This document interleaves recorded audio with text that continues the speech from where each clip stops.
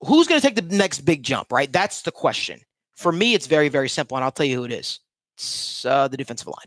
Yeah. I need the defensive line to step up this year. Okay, too many additions have been made to the defensive line to see the defensive line underperform. I have too much faith in a guy in Marion Hobby to get this defensive line corrected. So when I look at guys on the defensive line, guys like Miles Murphy, guys like Sam Hubbard, guys like what's his name? Sheldon Rankins, BJ Hill. The list goes on. I'm not going to say too much about rookies just yet because I'm not looking at the rookies. Yeah. Veterans, I'm looking at you. I need the defensive line to step up as a whole because guess what? The goal should be for the Bengals to make sure they're doing enough on the defensive line, getting pressure at the quarterback, stopping the run. You want to maximize the reps that you can get out of some of these guys, right? You want to make sure that guys like Trey Hendrickson are getting the proper breather on the side. You don't want to have this guy coming off 4 or 5 times out of a game holding on to his ribs because he got hurt and this guy's just getting absolutely ragdoll. It's a long year with another added game, and guess what, guys? They're talking about adding another game at some point in the next couple of years. The name of the game for I hate to even say what I'm about to say.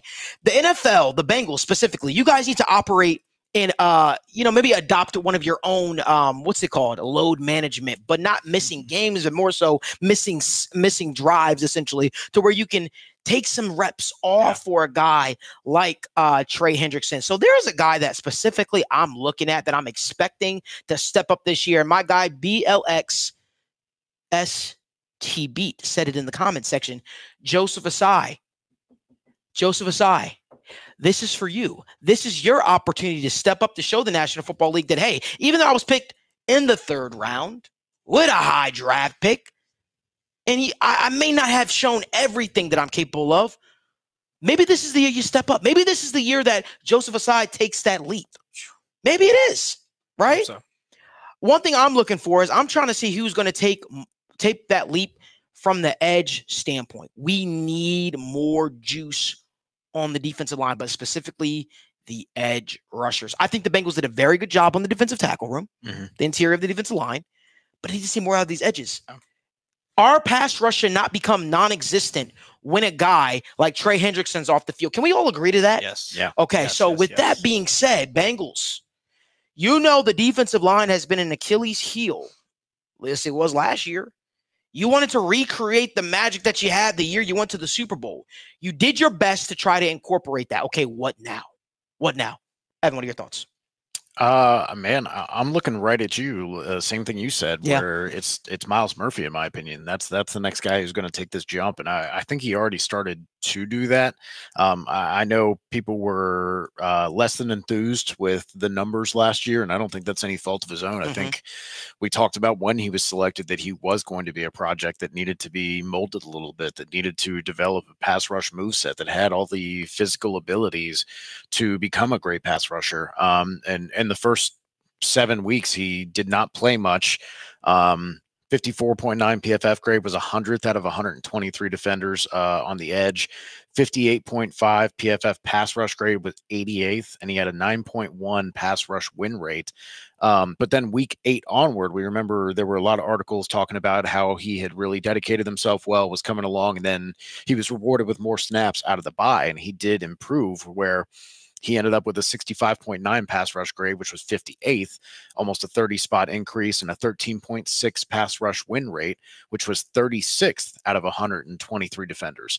So he got into that kind of top tier of edge rushers in terms of win rate, in the top quartile. So that was much better for him in that he was winning a lot of his pass rush snaps. And that pass rush grade, though not highly impressive at 65.9, would be a career best for Sam Hubbard. And again, I know we love Sam Hubbard. He's an excellent run defender, but this is going to be the time that he is going to probably need to supplement a lot of these Sam Hubbard snaps and take over, because look, I know Sam Hubbard was dealing with a a leg injury last year and that he was playing through it.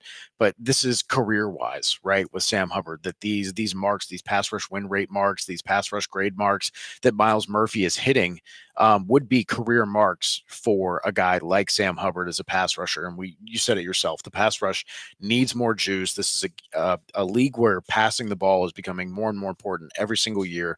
Obviously, to beat the Chiefs, to beat the Bills, you're going to be able to have to stop the pass.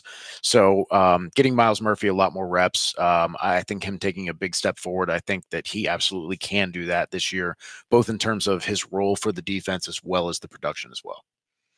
I agree. Logan, what are your thoughts? Yeah, Evan just kind of talked about how the league is so pass heavy, and you got to counter all these great athletes just in general on the offensive side of the ball. And I'm going to continue the theme of a defensive player here, but I'm going to go DJ Turner. I think that, in general, the secondary really struggled last year, but I think a lot of that there's a lot of turnover. There's a lot of new faces, but there's also the poor defensive line play. It was just a lot going on. But at the end of the day, DJ Turner only had a 48.4 coverage grade last season. You just that's bad. That's just not good. When you're such a good, just humanly gifted athlete like DJ Turner is, a sub 4.3 speed, you got to be able to at least cover. And it's not like he just can't do it. He did it all in college and he was very good at it. So it's just, we need to see more from him. The athletic ability is there, just the flashes are there. He came in and started off really well, and then kind of just as he got more and more runs, struggled. Maybe it's just kind of finding his strength, playing him to his strengths, or zone coverage, maybe moving him around more, whatever it is. But he's just such a unique athlete. He's such a gifted athlete. And when you have those things that you can't really coach, you got to find ways to translate that onto the field. And I think hopefully with the improved defensive line, he can kind of tune into some of that more athletic ability. He can sit there and just be like, I know I don't have to cover for 5 seconds anymore. I can just do what I can do in 2.5 seconds, and then I can make a play on the ball. He can play with more confidence because he knows the line's going to get there. He's too good of an athlete, and he's too good of a player to kind of struggle the way he did down the stretch last year. But again, we didn't really add anybody in the cornerback room to really come in and kind of threaten his job. We did though. Right away. We did though. He's going to start. No. We did though. We did, but I don't mean any draft picks. Yeah, I'm talking about Dax Hill. Yeah.